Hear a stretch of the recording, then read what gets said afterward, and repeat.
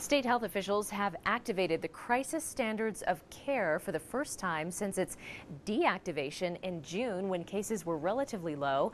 The crisis standards of care is a guideline for how the medical community should allocate resources. Healthcare systems in southern Colorado can use this to best manage the influx of COVID-19 patients and other patients in need of medical attention. KRDO News Channel 13's Natalie Haddad has more. The Colorado Department of Public Health and Environment is giving hospitals a break from normal staffing requirements and expectations. It's a reactivation of the crisis standards of care, first implemented in April of 2020 and deactivated in June of 2021.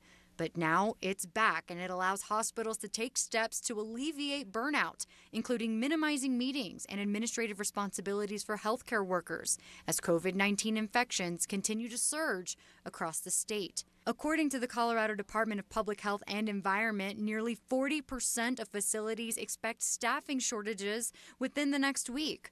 Centura Health in Colorado Springs telling KRDO in part, "We are working within the existing staff we have, actively recruiting to fill any open positions and utilizing traveling nurses when necessary."